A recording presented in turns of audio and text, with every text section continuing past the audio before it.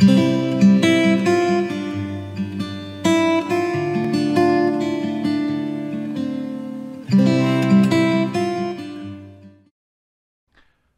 morning, everyone. Thank you for joining us, and thank you for joining us online as we gather as God's people here at Pinetown Baptist. It's good to be back with God's people in His house, and we are thanking the Lord for this privilege to once again be able to meet. We continue to pray for increased freedom for the church so that we might worship the Lord truly in spirit and in truth. This morning we're going to carry on in our series on the parables that we've been doing for the last nearly 6 months now. We're not quite there to exhausting every last parable, and we don't plan on getting to every last one, although we're close. Just a few more parables of our Lord are left, and I want to do it for this Sunday and 2 more. 2 out of the 3 will be dealing with the end times. This one will. And then next week we're going to look at that famous parable on Lazarus and Dives, and then we'll finish up with the separating of the sheep and the goats. But for this morning, I want to look at the parable that's found in Matthew 25, 14 through 30. That parable is, I'm calling it, parable of the bags of gold. In your Bibles, it might very well be the parable of the talents, but I want to speak about that title because it's important. Most of the time when we see something like the parable of the talents, we're thinking in terms of giftedness. We're thinking in terms of skills.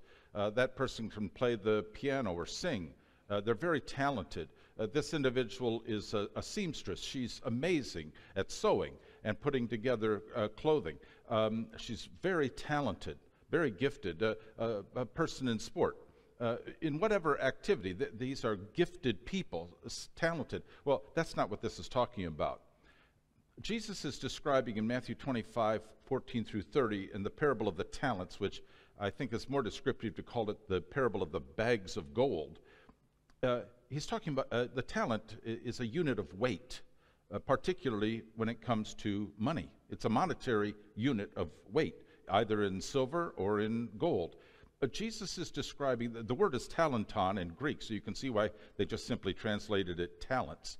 But it's a heavy weight. It's, quite frankly, it's massive weight. A denarius was a day's wage for a soldier, common day laborer. They would be given a denarius coin as the fruit of their labor.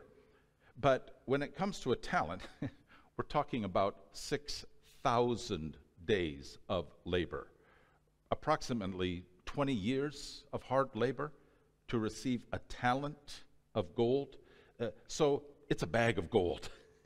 And therefore, what Jesus is talking about here in this parable is a very, very large sum of money that the master in this story is distributing among his slaves. And that's the other point that I want to make. Usually, and including in my version that I'm looking at this morning, in Matthew 25, 14 through 30, it describes his servants, the master's servants, putting his bags of gold to work. But in actual fact, the word doulos, which we normally translate servant, actually the word is slave, and nothing but a slave. These are people who are under the employ of the master, but they actually are owned by the master. And so with that in mind, let's pray and ask the Lord to bless the scriptures before us this morning. And then we're going to ask for the Lord to give us clarity and understanding as to what he is wanting to teach us through this quite interesting and surprising parable. Let's pray together. Thank you, Father, for this time to be with God's people, to finally meet again in God's house. What a pleasure.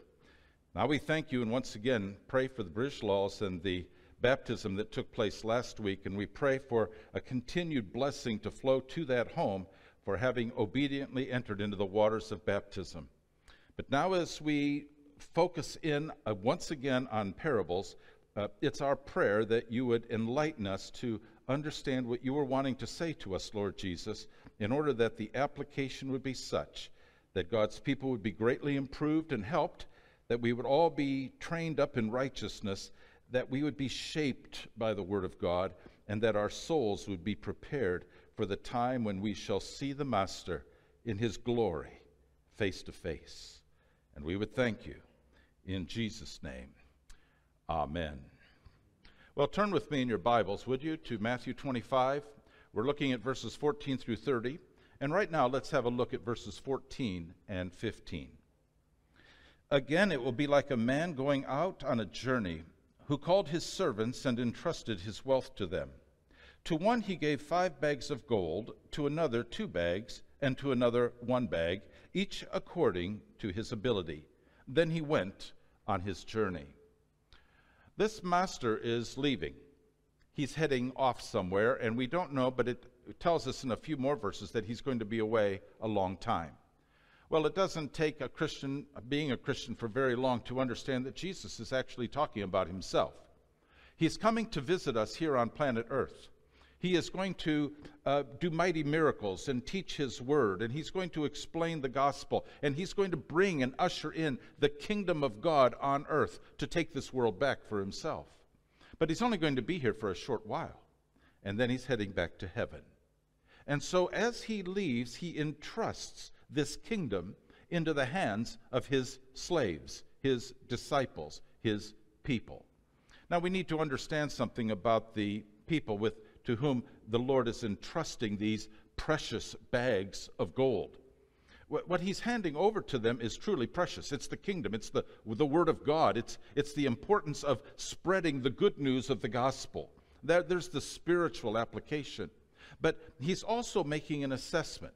This master, according to this text, is wanting to distribute some of his wealth, not all of it, but he's entrusting his wealth to these different slaves to whom he's come into greater and greater confidence. Now, we need to understand why they translated it servant. It's all because of the background of slavery in our mind. We think normally of African slavery, either heading on off to where so many were kidnapped from the eastern continent of Africa and taken off into the Arab countries, and when they were no longer of any use, were simply slaughtered. Or the more familiar Western slavery, where boatloads of people were kidnapped and chained and were handed over to be taken off to Western Europe or to America. And it's that kind of thought process that goes on in our minds when we think in terms of slavery. But in the time of Jesus, slavery was immensely common. Perhaps 80% of any population, maybe even 90% of a population would be slaves. What that meant was that you fell into one of 3 categories. Either you were a nobleman, like this man, this wealthy fellow was, or you were a free man. You had purchased your freedom, or you had received it by citizen rights, or thirdly, you were a slave. And sometimes very, very well-educated people, people who were flying high, doing well, suddenly ran into economic ruin, made bad investment choices. There was a famine, perhaps. Their crops were destroyed, and they discovered themselves penniless. Well, at a time like that, all that a person could do, there was no Social Security. There was no backup help coming from anywhere. No government assistance. Nobody was going to come out and give you a handout. So what happened was you were forced to sell yourself and your family into slavery. And so you would have Italians who were noblemen, freedmen, and slaves. You would have Englishmen, noblemen, freedmen, slaves. You'd have African noblemen, freemen, slaves. So where you fell was not based on ethnicity. Where you fell was just based on economic reality. And so it would not be uncommon for a wealthy man like this to have slaves who were much better educated, even perhaps more clever when it comes to handling finance. He was taking a look at these guys, and some of them, through no fault of their own, had become broke. The famine had swept away their land and killed off their animals. So here he is with these different individuals who he's entrusting bags of gold with, because he's heading off and he wants them to keep on promoting his own well-being. He wants even more wealth. So he's making an assessment, each according to the man's ability, verse 14 and 15 tell us. So he's taking a look at these 3 guys, and he's saying, I think with that fellow, I know how clever he is. I'm going to give him 5 bags of gold. This other fellow is clever, but I don't trust him like I do the first guy. I'm going to give him 2 bags of gold. And to the third fellow, he's made several blunders that I've noticed, but I'm going to give him an opportunity. And so here, here's a bag of gold. Now, when you understand that it's either a bag of gold or a bag of silver, you realize this is no small amount of money. This guy's wealthy. He's not entrusting everything. He's giving, if it's a bag of silver in today's standards, that 5 bags is $5 million US. If it's the guy with the 2 bags, $2 million. The guy with the 1, it's $1 million. If it's gold, the ratio is 80 to 1, so it's 80 times 5. Somebody help me. $400 million. 2 bags, 160 million US bucks. The one guy, just a measly $80 million. So then multiply that into, well, no, never mind. You know where I'm, forget about that. I can't even think that high. Okay, so you've got these 3 fellas that have been handed large sums of gold or silver. And he's telling them, put that money to work. Now, let me keep going just for a few more minutes on this. These fellas are not going to just be able to put it in the Johannesburg Stock Exchange and sit back, or the New York Stock Exchange, or the London FTSE. It's not going there because there's no such entity that exists. These guys are going to have to be clever. The money is going to have to go into buying a farm, buying cattle. It's going to have to be the startup of a bakery, a factory that makes leather goods. And these guys have responsibility now. I mean, this is going to be an enterprise. These guys are going to have to be on top of their game in order to get things done with the money that's been entrusted to them. This master is expecting results. These are slaves, and they need to produce the goods. And they better put all of their mental acumen to work to make this happen.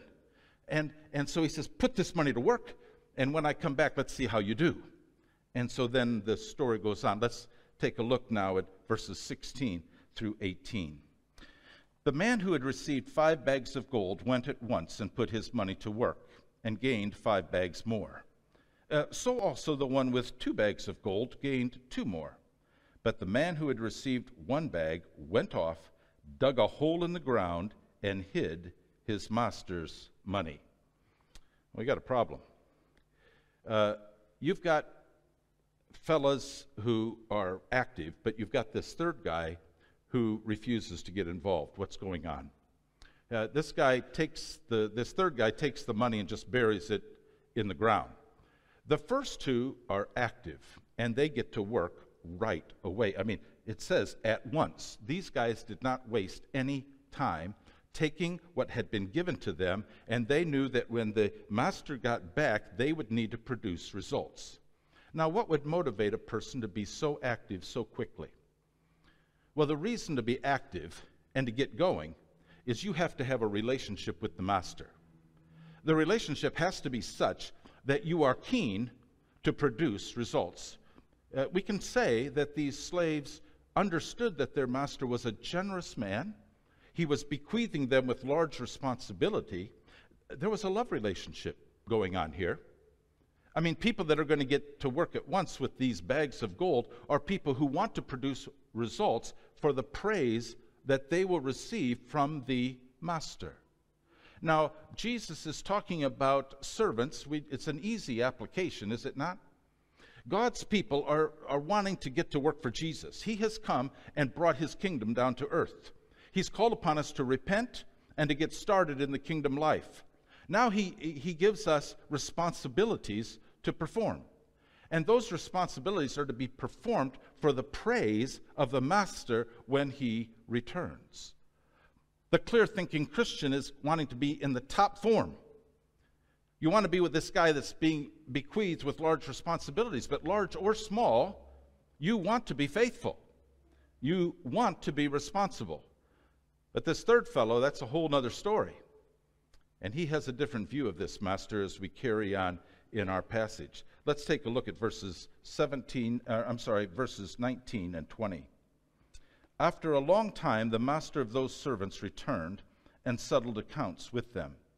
The man who had received 5 bags of gold brought the other 5. Master, he said, you entrusted me with 5 bags of gold. See, I have gained 5 more. Quite a story. The master's been away a long time. Far longer than we could have ever imagined. But he's been gone. And he's left on his journey and hasn't returned for a very long time, like 2,000 years, right? He thankfully gave us signs and warnings that he would be returning, where there would be the oppression of the church suddenly and unexpectedly, where God's people would be called upon either to resist or to conform. There was no question that there would be birth pangs, no doubt about that. But also, what we have here is a guy that wants to receive the well done. He's keen, and so he's earnest and anxious to actually show his master that he has produced results that honor the master.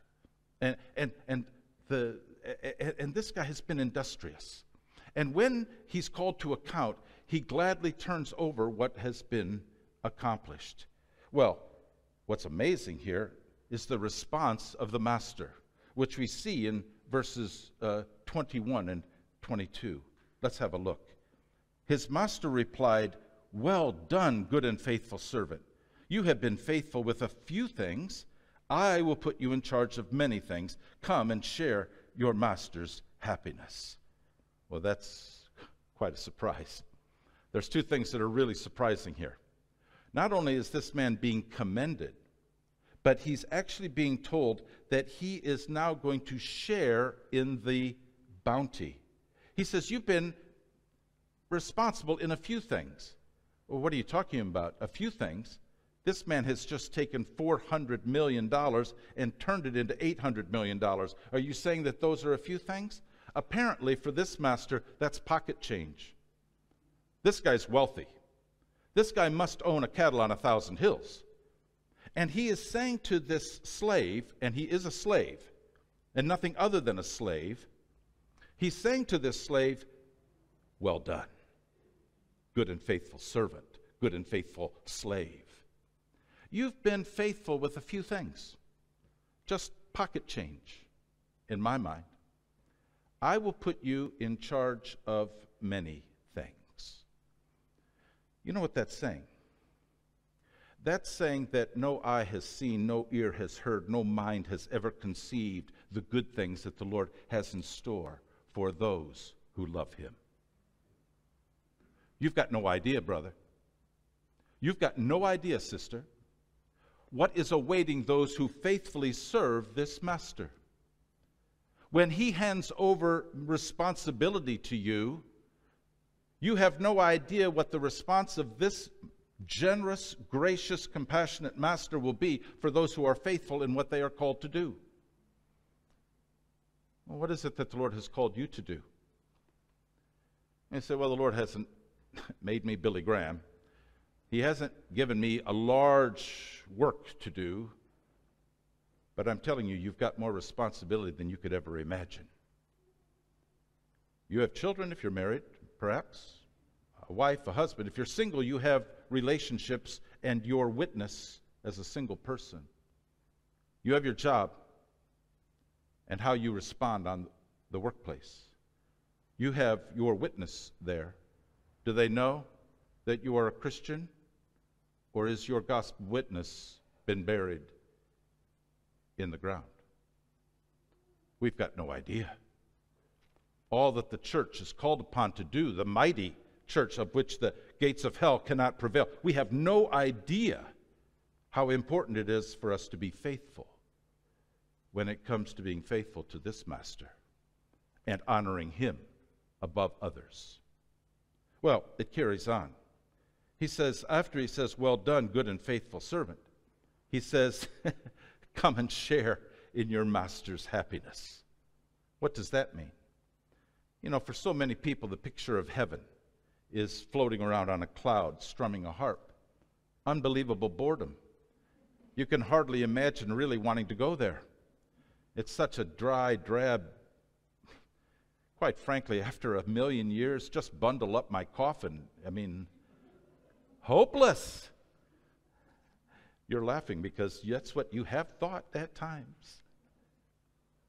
Or perhaps even worse, all you do is just sing all day long, and you're not that great a singer. And you're singing before the throne, and it never ends. I'm telling you 24/7. What if I give you a different picture of heaven? A new heaven and a new earth, where God comes and burns up and rolls up like a scroll this old earth that's contaminated and polluted. And then he recreates it and refashions it to look like the Garden of Eden, only better, because Christ is the light of such a place.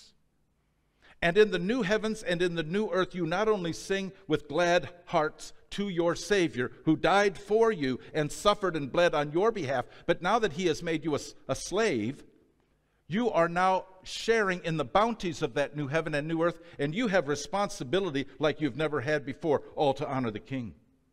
Busy? You think you're busy now? In the new heavens and in the new earth, it's 24/7. You don't sleep. You don't slumber. You're going to be creative and using your mind, transformed and sanctified and renewed. And so the image of heaven is one of activity and joy and blessing, and God's people hugging each other and seeing their full transformed faces and not being afraid. That's the new heavens and the new earth. Does that interest you?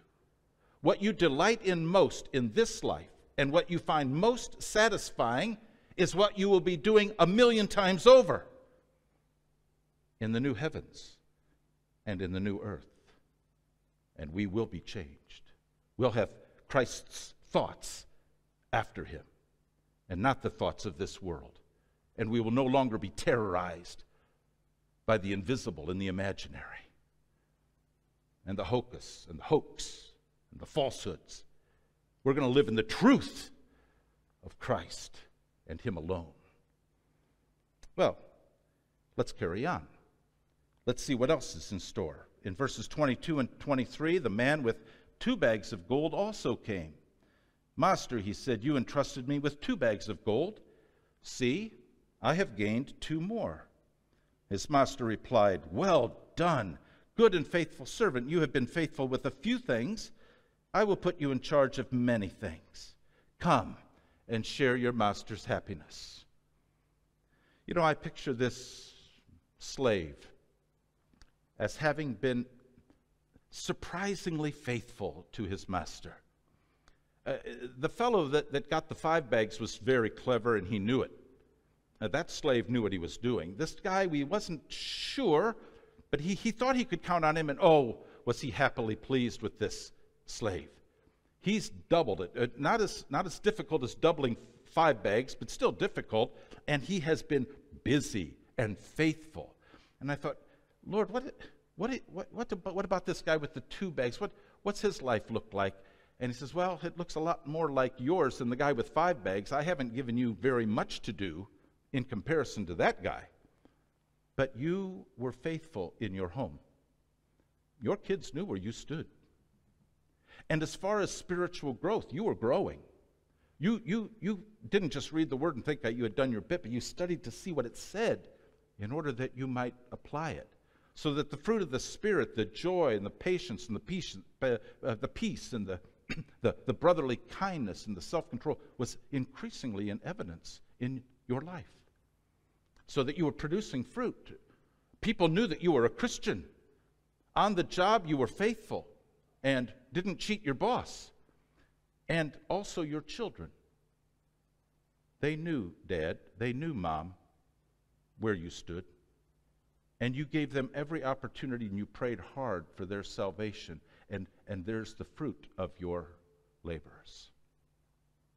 Oh, I'm telling you, well done.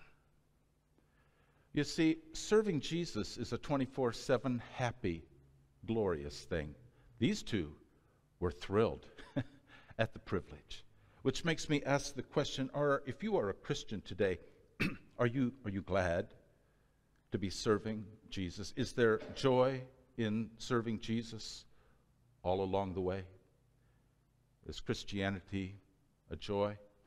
Is the burden light? Is the yoke of being a slave of Christ easy for you? Does it make you happy? Do you live to glorify the King? Then well done. And anticipate it and pursue it. But now we come to the bad news. we come to this wicked slave that we see now in verses 24 and 25. Then the man who had received 1 bag of gold came. Master, he said, I knew that you are a hard man, harvesting where you have not sown and gathering where you have not scattered seed. So I was afraid and went out and hid your gold in the ground. See, here is what belongs to you. Well, this guy was scared that he might lose what he had been given. So he thought to himself, the best thing to do with this fellow's money is just to bury it, get it well hidden. That way I can always recover it when he does, if he ever does come back, and I'll give it back to him. This man's perception of the master is quite different than the other two slaves, that's for sure.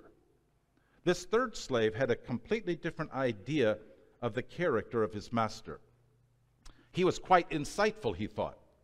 He could see that his master, behind the smokescreen of niceness and generosity, was a hard man who exacted from his servants and his slaves, told them to hand over their money, demanded time and resources, who refused himself to work but required it of his slaves. This guy had his master all figured out. And therefore, the best that this master deserved was to hide the bag of gold in the ground. I knew you were a hard man. I knew that working for you was a drudgery. And I knew that you reaped where you did not sow. You gathered where you had not scattered seed.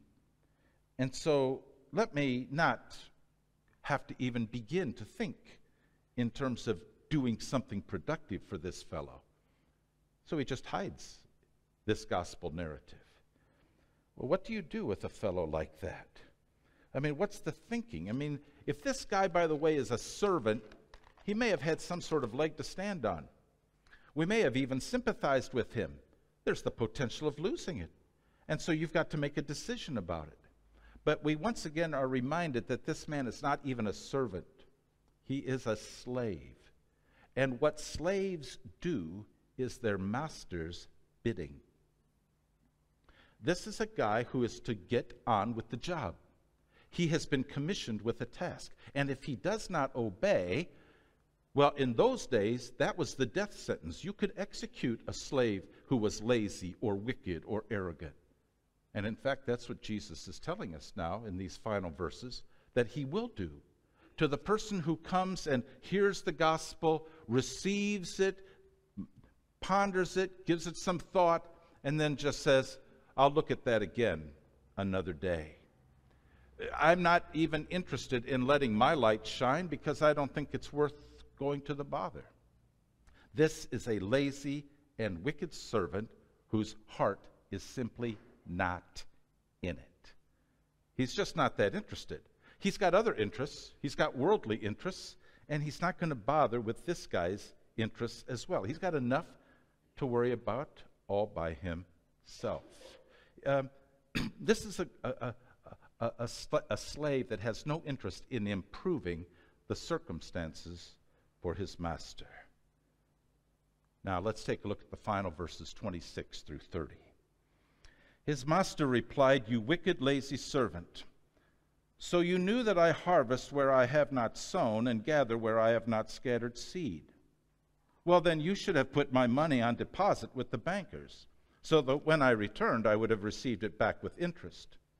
So take the bag of gold from him and give it to the one who has 10 bags, for whoever has will more be given, and they will have an abundance. But whoever does not have, even what he has, who does not have, even what he has will be taken from them.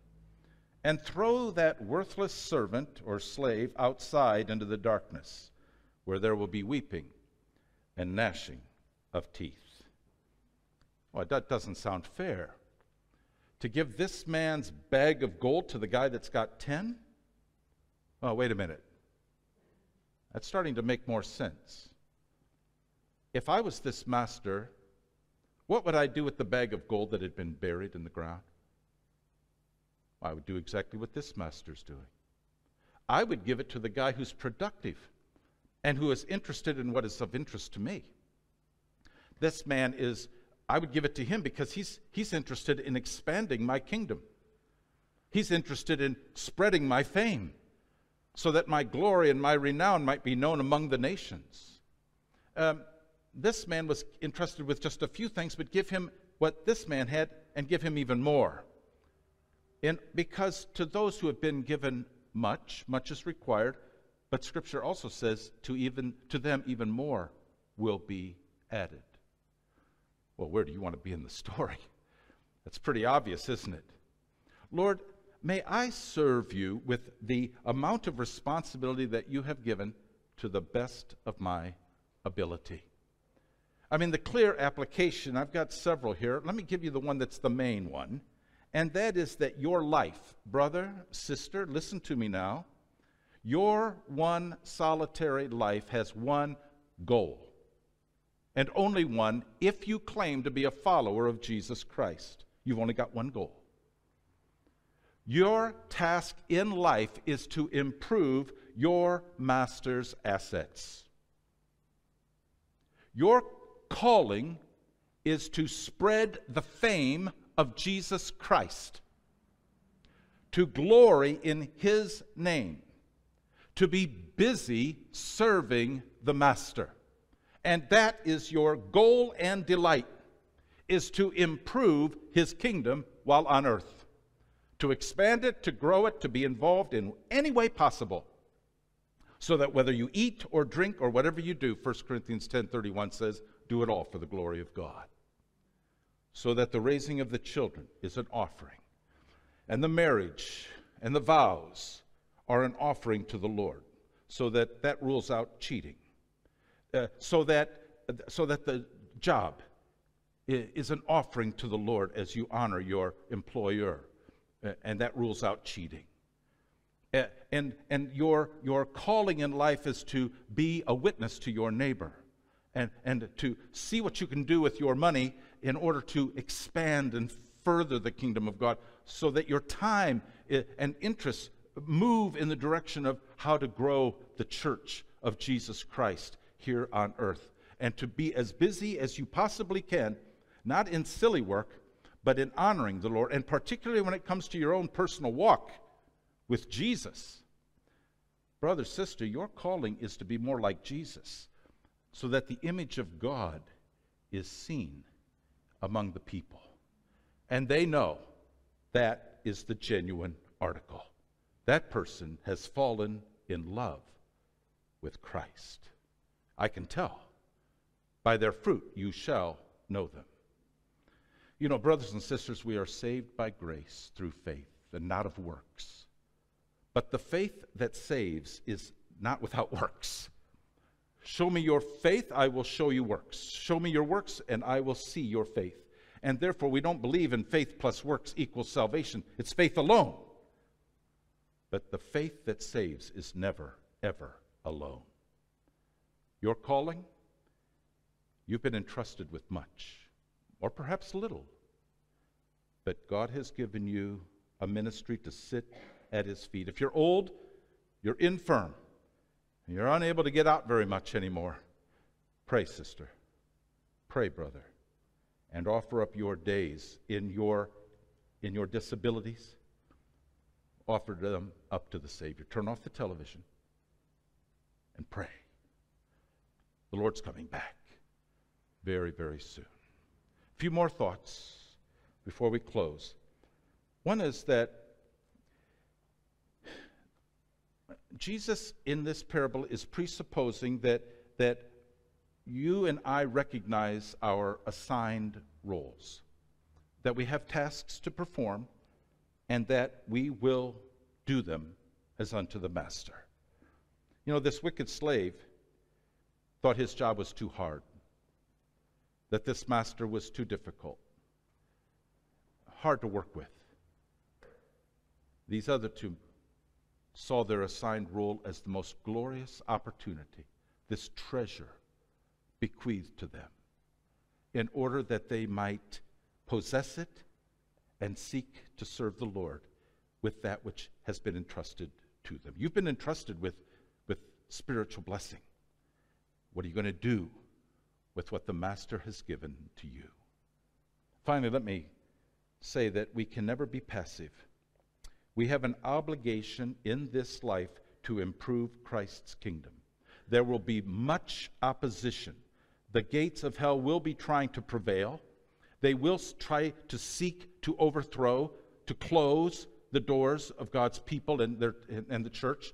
And even if they open slightly, they will do what they can to impose their will upon God's people. But our people, the God's people, will be resistant to that, and they will push forward for spiritual victories. And we will push back against the enemies of the cross. We will fight a good fight, and we will keep the faith. We will fight hard for gospel truth. Brothers and sisters, do not worry about them who can kill the body and after that have nothing more that they can do. Rather, I tell you, fear him who can cast both body and soul into hell.